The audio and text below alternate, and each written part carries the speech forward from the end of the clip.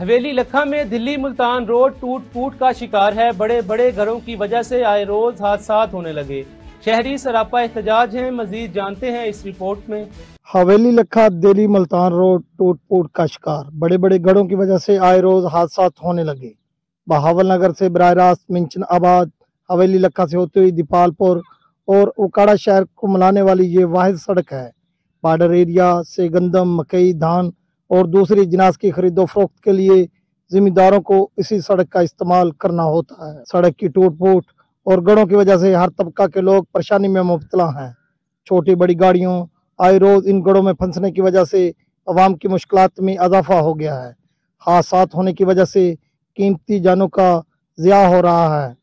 جناس کی گاڑیوں کے نہ گزرنے کی وجہ سے کاروبار بھی متاثر ہو رہے ہیں۔ شہریوں نے D C Okara, assistant commissioner Depal پور، سیاستدانوں اور متعلقہ اداروں کو سڑک کی اثر نو تعمیر کا مطالبہ کیا ہے۔